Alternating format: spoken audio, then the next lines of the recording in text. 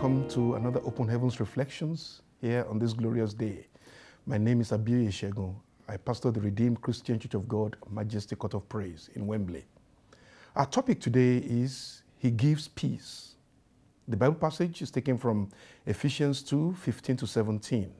Having abolished in his flesh the enmity, that is, the law of commandments contained in ordinances, so as to create in himself one new man from the two, thus making peace, and that he might reconcile them both to God in one body through the cross, thereby putting to death the enmity.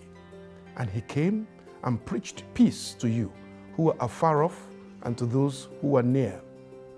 Our memory verse is taken from 2 Thessalonians 3:16.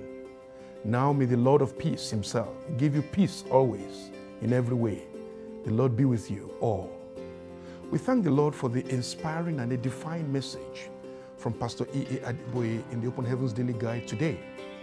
The message on peace is crucial at this time because of the lack of it in our world today. At all levels, local, community, domestic, and international, peace is a scarce commodity. Even in our homes, in our churches, in our businesses, and so on, we all need peace.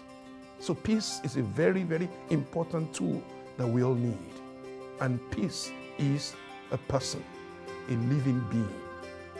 The message for today is that we should not forget the one who can give peace, because his name is the Prince of Peace. That is why he said in the book of John, "Peace I leave with you. My peace I give unto you. Not as the world giveth, give I you. Let not your heart be troubled, neither let it be afraid." When he gives you peace, no one can trouble you. When God has spoken peace concerning that situation you are faced with, no one can give you trouble. No wonder the Bible says that when the ways of a man pleases the Lord, he makes even his enemies to be at peace with him. As long as your ways please the Lord will make peace to surround you everywhere you go.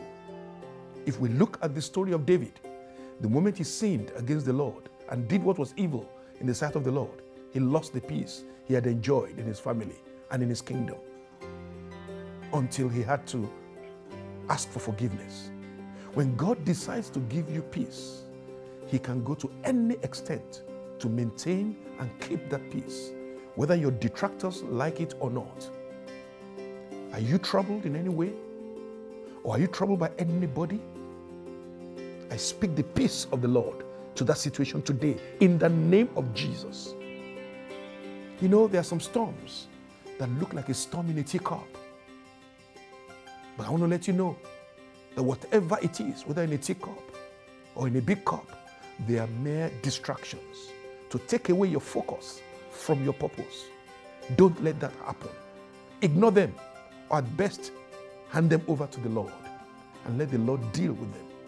The Bible says in Exodus that he will fight for us and we shall hold our peace. I have good news for you. From today, God has pronounced your peace and nothing will truncate it in the name of Jesus. The Bible made me to understand in 1 Samuel 7:1 that David, after a very long time, was able to rest in his house after God has given him rest and peace from all his enemies. I pray that the God that gave David rest, the God that gave David peace in every storm that he found himself, will give you peace in your storm also, in the name of Jesus. No matter what it is that you're going through, the Almighty God, who calls himself the Prince of Peace, the only Prince of Peace, will grant you peace in the midst of the storm, in the name of Jesus. So the action point today is simple: to ask the Lord in prayer. Ask the Prince of Peace to step into every troubled situation that you are in now. Ask him now. Pray it now.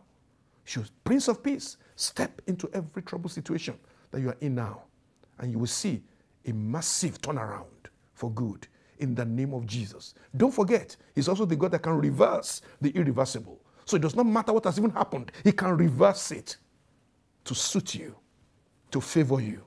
And that will happen to you in the name of Jesus. God bless you. Thank you very much once again for listening to us. Enjoy the rest of your day. Bye for now.